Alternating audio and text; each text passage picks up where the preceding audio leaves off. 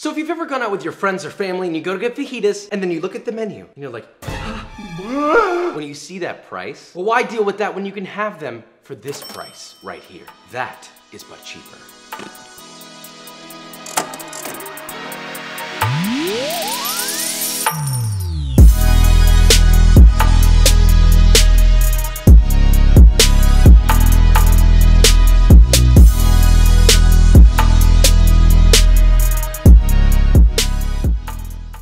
Okay, so today we're making fajitas. This is commonly served at Tex-Mex restaurants. I live in Texas, I eat it all the time. Big fan of it, but it is insanely expensive for what you actually get. It's meat, vegetables, some tortillas. But at the end of the day, if you make it from home and you're conscientious of the ingredients that you use, you could have something arguably significantly better for a significantly lower price. We're doing the meat with all the accoutrements. So that means vegetables, beans, rice, tortillas, everything. And that's all for this price per person.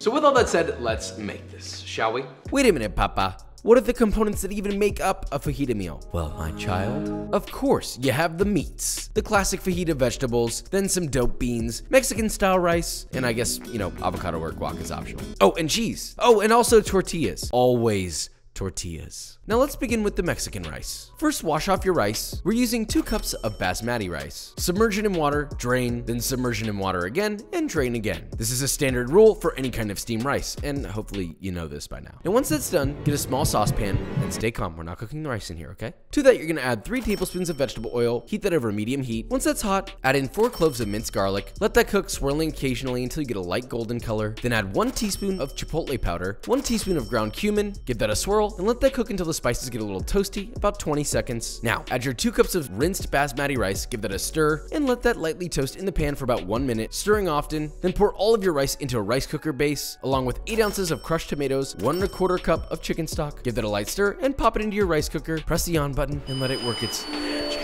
See, it's sort of a similar process to the chicken rice. Okay, so while that's cooking, we gotta get the beans on. Start with 3 plump Roma tomatoes, and either under your broiler or with a kitchen torch, char those bad boys all over. I mean, really blast these brothers. Once you've blackened just the skins, let those sit for 5 minutes, then peel all their skins off, cut them in half, squeeze their seeds out, and give those beauties a nice dice for a good old-fashioned geese from Papa. Now get a medium sauce pot and begin heating it over medium-high. Get 6 ounces of chorizo. Oh, real nice, Josh. Oh, wow, okay. Oh, wow. Dang, he really doing that. Squeeze it out of the casing. That looks nasty. Let that cook and sear, stirring occasionally until fully cooked and starting to get some nice browning. Next up, you're gonna add 1 finely diced yellow onion, 2 medium jalapenos sliced. And if you're a little baby and you don't want it spicy, then first say, "I'm a little baby," and add 1 green bell pepper instead. Little stinky baby, poopy Give that a stir, season to taste with salt, and let that continue to cook and sweat for 2 to 3 minutes, stirring occasionally until the vegetables begin to soften. Then add your fire-roasted diced tomato from earlier, 1 1/4 cup of chicken stock, increase the heat to medium-high and bring to a boil, then immediately reduce to low and simmer for about 5 to 8 minutes or until reduced by 1/4. Add 2 cans of drained pinto beans and let that continue to simmer until everything is hot, and those are Papa's beans.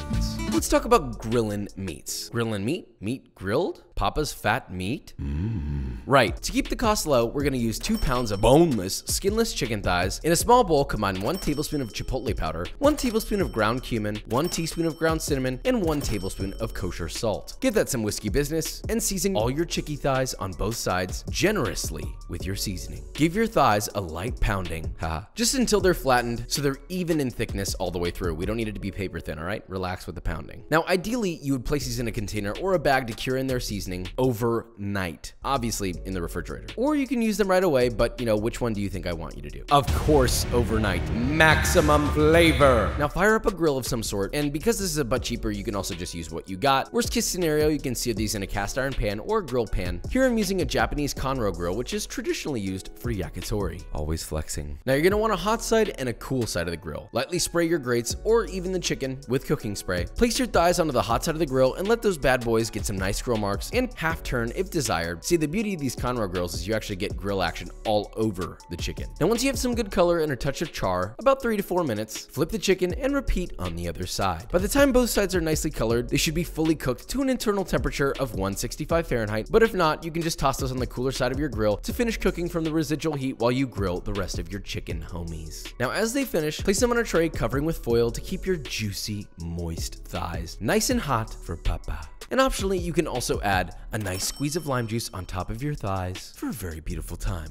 Okay, we have all of our good, except our most important, fajita, peppers, and onions. Guys, why am I not seeing you make this more often? It's too easy to continue saying no for any longer. You're gonna need 1 large sweet onion, julienne, which is just cutting the top and the bottom off, slicing it in half, and then slicing it thinly across the grain, like so, to get lovely little half moons. 1 large red bell pepper sliced into batons, and 1 large green bell pepper also sliced into batons. Then just heat a large skillet over medium-high and add 3 tablespoons of vegetable oil. Once that oil is hot, oh my god, add in your veg and let that sear to get some color, about 1 to 2 minutes. Season it with kosher salt, give it a good toss, and continue to cook over medium-high, tossing often, until you get some nice caramelization and charring on the vegetables. And listen carefully, texturally they should be soft, but still have a little bit of bite to them. Then turn off the heat, add 3 cloves of minced garlic, stir that in, and place it in a bowl to the side. You can adjust the salt levels as needed. You know, I don't even know why these vegetables are so good, because I feel like they shouldn't be considering the ingredients, but anyway, we're almost done. Don't forget to heat up enough corn or flour tortillas for 4 people. I use my flour tortilla recipe, which will save you a little money, and they're about 10 times better. And of course, you can add guacamole or pico de gallo, but that adds extra cost, and in my opinion, is fully optional. But I do really love a good avocado or guac with this,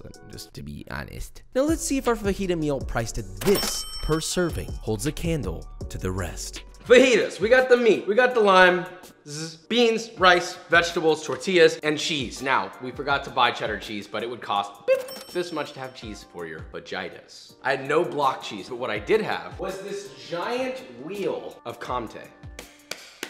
Solid. Everybody says it's meat followed by other toppings. I would disagree. Beans are something soft or something that'll squish out. You want that on the bottom. Followed by rice, your chicken, your fajita veg, and finally you're gonna hit it with your cheddar cheese. What should be cheddar cheese. And a fat little juice of lime. Hello. Fold it up, you got a taco, and then, Oh. You have all this. for this much per person? The chicken, assuming that you grilled it, it's got that smoky flavor. The spices are spicy. The rice is punchy, tomatoey, rich. These beans are rich, they're unctuous. There's just like a deep meatiness about them, and that chorizo with a little bit of spice. And then fajita vegetables, you can't go wrong with peppers and onions. Sweet, oniony, peppery, all wrapped up in a nice tortilla. And for a cheap price, now that's a fajita meal, but cheaper. Now you wanna know what else is full of hot, juicy thighs and beans? B-roll.